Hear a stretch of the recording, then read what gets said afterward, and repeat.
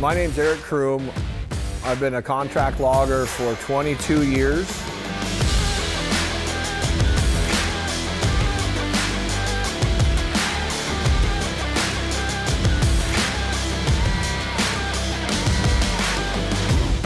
My company is very stale. We did everything the same way that everybody else did. And I couldn't work any more hours. There was only 7 days a week. So I started doing things a different way. The last 5 or 6 years, I started prototyping, using steep slope technology to get people off the ground and make my company safer, make my company more productive.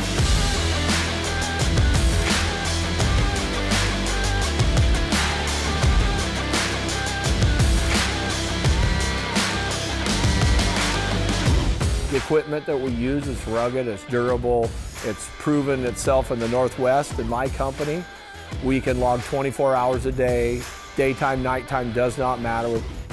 I move way more tons per year now with a lot less man hours.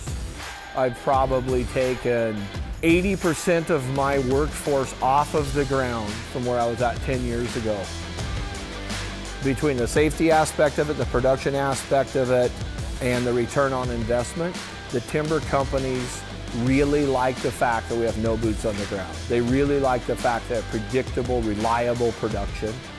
They like the fact that the contractors are embracing the change in the industry right now. Where I'm typically logging at Northwest Oregon and Southwest Washington, there's probably 70% change going on with how we do steep slopes. And I expect that to continue. There'll always be some traditional logging that goes on, but the new project I was working on with a big tower, all hydraulic machine, everything that Tigercat has done, everything that the smaller companies are developing around it, really goes straight towards safety and performance of the job.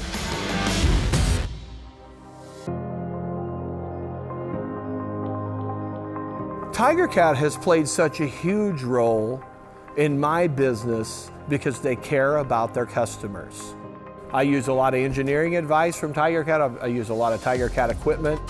I can call the engineer that worked and developed the part that I'm having a problem with. I can actually get a hold of that person and they actually listen. The engineers want to know what I know. They want to know what problem I experience every day at 3 o'clock in the morning. They want to know how can they improve their machine. The relationship between the Tigercat as a company and me as a customer, I think we've learned from each other. I'm just floored at the amount of respect that I have for the people in Tigercat and they share with me.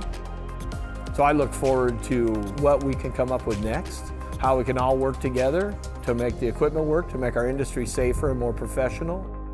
The company is supported by its customers more than any company that I've ever dealt with.